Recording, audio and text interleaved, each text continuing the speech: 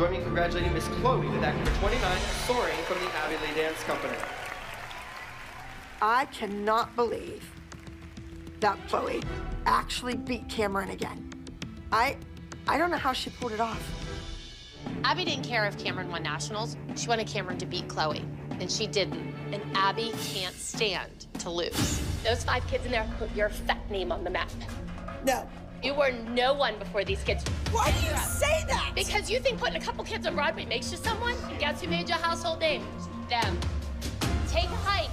She has more class in her little finger at 13 than you have in that big fat body at 45. Chloe is finished. Your kid's washed up. How dare you?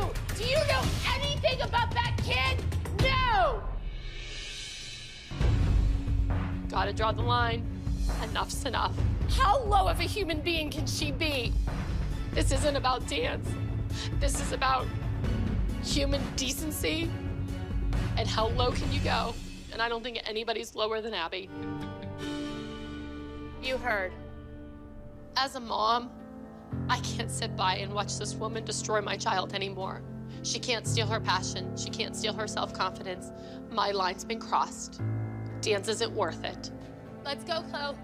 It's really sad that Chloe was part of the winning group dance, and she had the highest scoring ALDC solo, and this is how her national ends. I still want to dance, I still want to do this, but I don't want to do it with her anymore.